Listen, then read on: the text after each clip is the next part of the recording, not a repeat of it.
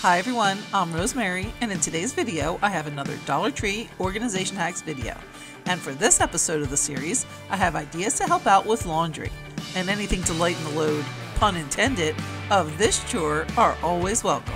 As always, we'll be using everyday Dollar Tree items and altering or enhancing them in some way to create actual hacks by combining them with other items, turning them sideways, upside down, or using them in a completely different capacity than their intended use to find creative and inexpensive ways to get organized and make life easier.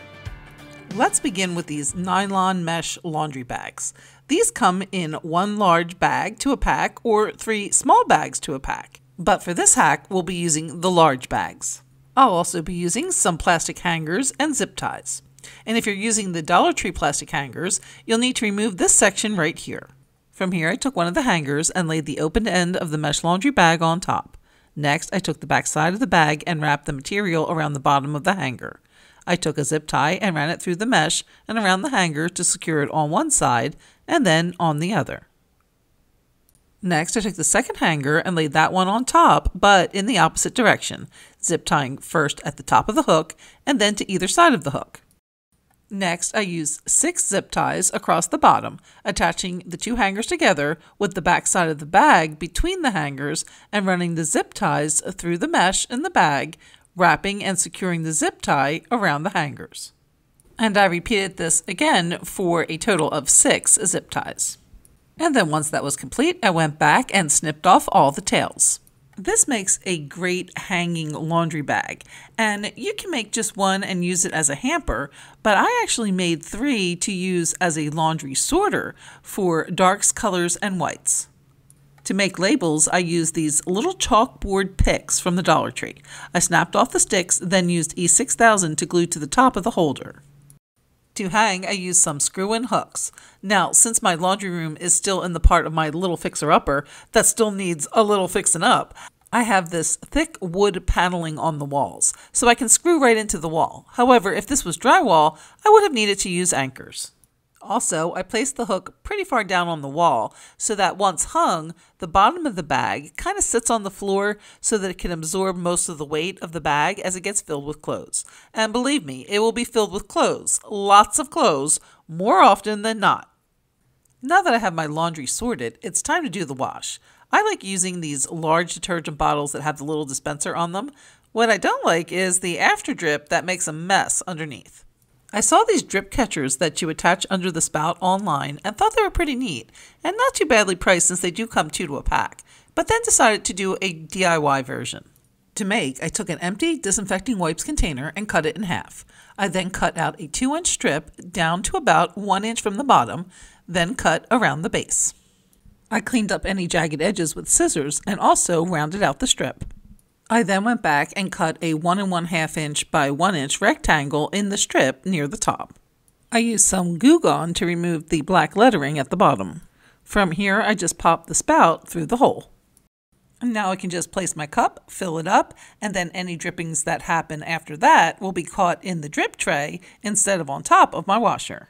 As for items like stain remover sprays, gels, and pens, or items like dryer sheets and balls or other accessories, magnets, hooks, and screws can be used alone or with containers to keep these miscellaneous items right on the side of a washer or dryer or on nearby walls.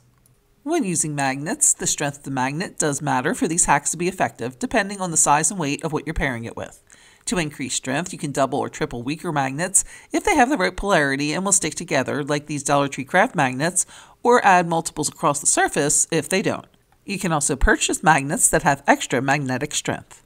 For example, these hook magnets found in the office supply section are super strong and can easily support the weight of even this full bottle of stain remover.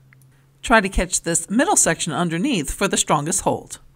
You can place 2 across to hold something like a bleach pen, or attach individual magnets right to the side of a container and attach directly to the side of the washer. Alternately, you can use the hooks along with slotted baskets. Just slide the hooks through the holes. I'm going to use 3 hooks here to maximize the weight capacity. I got this one at Walmart, but Dollar Tree also sells multiple slotted baskets that would work and make great options. In these baskets, I'm storing dryer balls and dryer sheets. Now, for one reason or another, you don't have space on your washer or dryer sides. These baskets also work great with hooks or screws in cabinets or on nearby walls. Now, an even more convenient holder for your dryer sheets would be one of these magnetic files found in the teaching section. Unfortunately, the magnet on them is not very strong. To fix this, we can just reinforce with some of the craft magnets. You could glue to the back, but I just like to place them right along the inside, and the magnetic force will hold in place, then just fill with the dryer sheets for a super handy dispenser.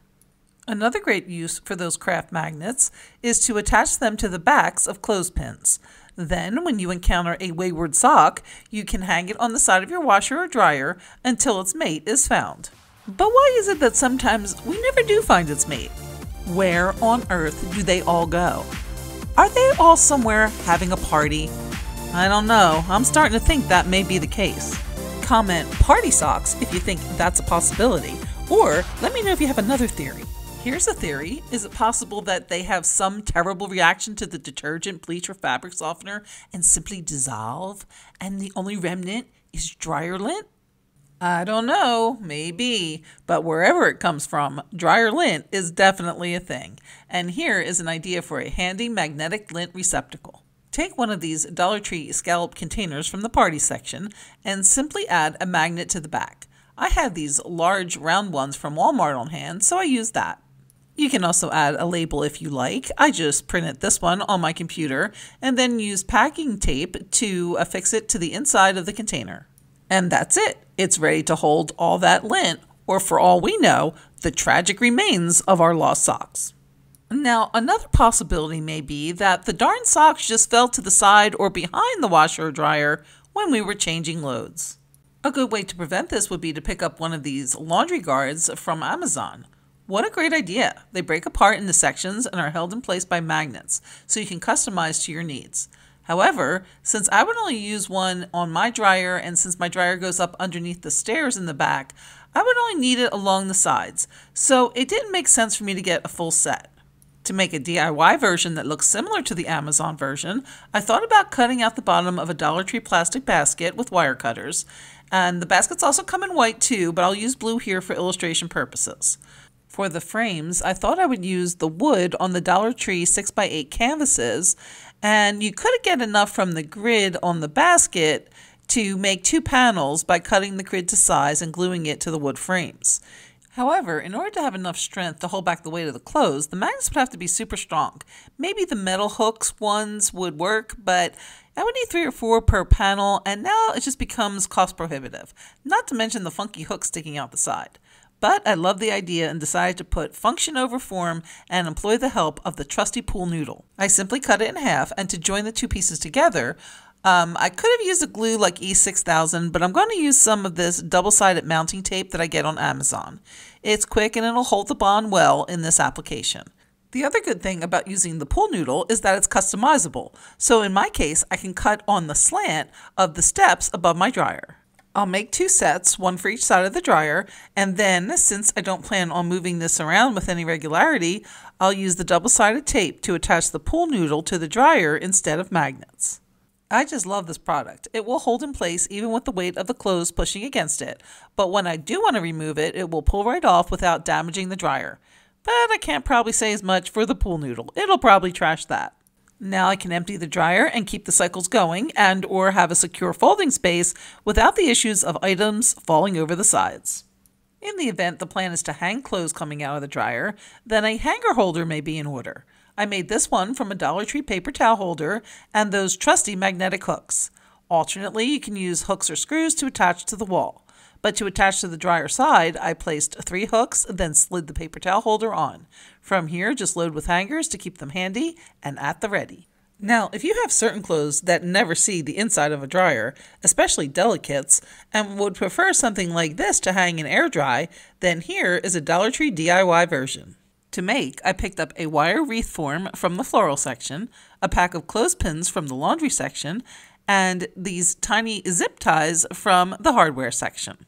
These zip ties usually come in a pack with both the tiny red zip ties and even tinier black zip ties.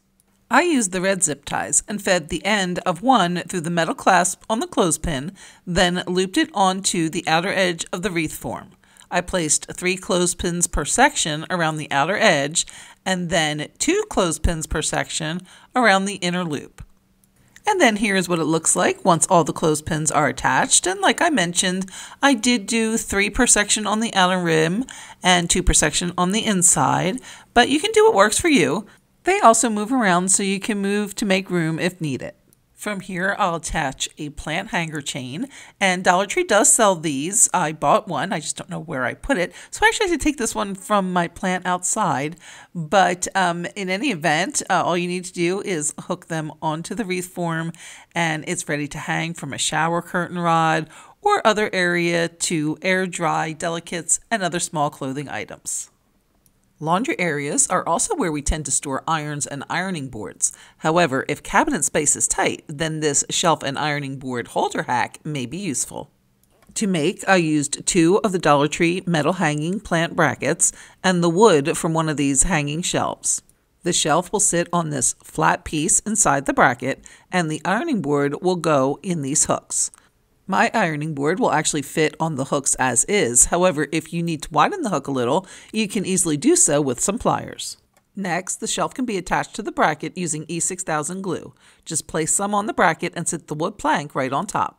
Once the glue is set, attach the shelf to the wall using anchors if necessary. A folded ironing board can be secured onto the hooks, and the shelf makes a great home for an iron and spray starch. And if you'd like to see more great organization hacks, check out the other episodes in this series, and you can find the full playlist by clicking here. Thanks so much for watching, and we'll see you next time.